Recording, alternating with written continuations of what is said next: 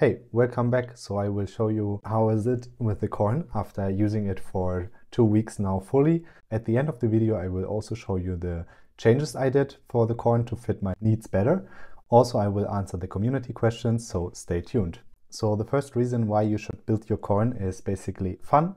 So you learn how to solder, you learn how to put electronics together, you will learn how to assemble keyboards and also how they work.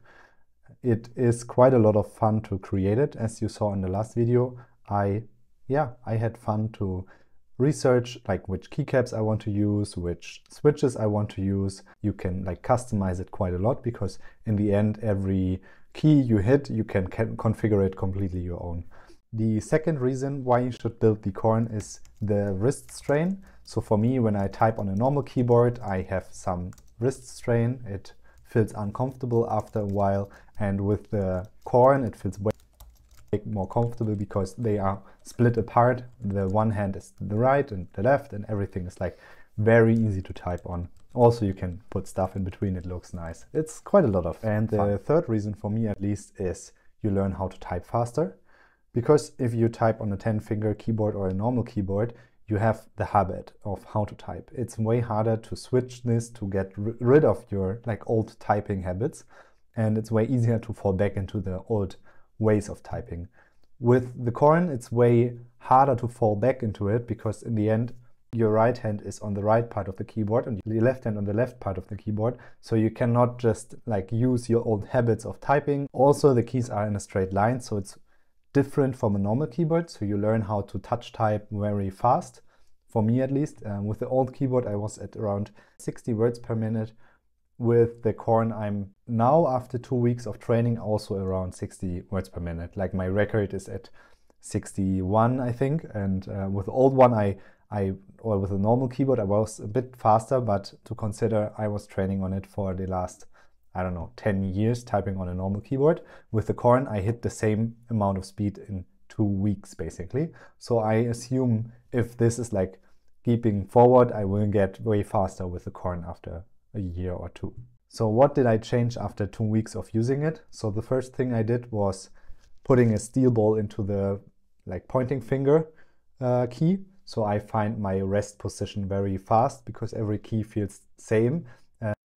And there are no keys with like a little bump on it, so I created my own, and I will also show how I did it. But basically I heated up the ball and just melted it into the key. I did this on both sides, so I find my resting position very fast. The second thing I did was basically glued on the bumper feet onto the inner side of the Corne, and on the outside I put like small ones on it, so it's like slightly angled. It feels way more natural for me to have like a bit of an angle, but not too much. Also, I put on a 3D printed case. My brother printed it for me. Unfortunately, it did not fit very well. So also it was very loud if I put it on because it was like empty inside.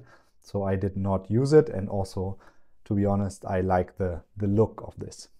And also I switched some key positions. So here you can see my current key map. I will also put in the description how I configured all of my keys, but I changed some positions because this, for example, is an escape key. It feels way more natural for me because I remapped my old escape key on the normal keyboard as well. And also I changed some other positions that fit my needs a bit more perfect. What I did not use yet is like multiple home raw finger keys, like hold down to change something. I am thinking about experimenting with this one as well, but to be honest, at the moment I just use typing on it or learn to type on it and use it for 2 weeks now, so maybe this will be a future project. So coming to the community questions, I had a few. So for example, how long does the keyboard last? For me at least it's around 3 days. When I charge it fully, it's after 3 days at 20%, or 2 to 3 days after 20%, depends on how much I type. And I type only on this one, so I try to avoid every other keyboard, so I will get used to it.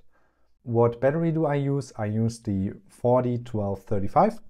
This one fits perfectly under the key or under the microcontroller. It's a 150 milliamp hour battery, and it works quite well. How do I charge it?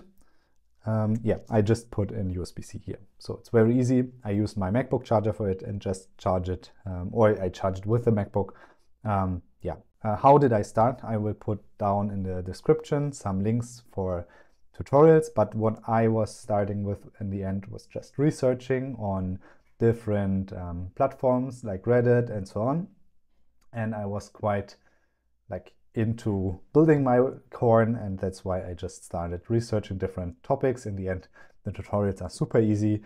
The only thing is just you need to decide if you want to use like a low profile one or a high profile one, buy the right plate, the right controller, and everything else is just soldering everything together, putting on the keys as you saw in the last video. And the last thing is, how do I transport it? I am traveling quite a lot for work, so I use the keyboard as well to use it at different locations. So I just put on the paper, like the carton on top of it, to make sure nothing scratches.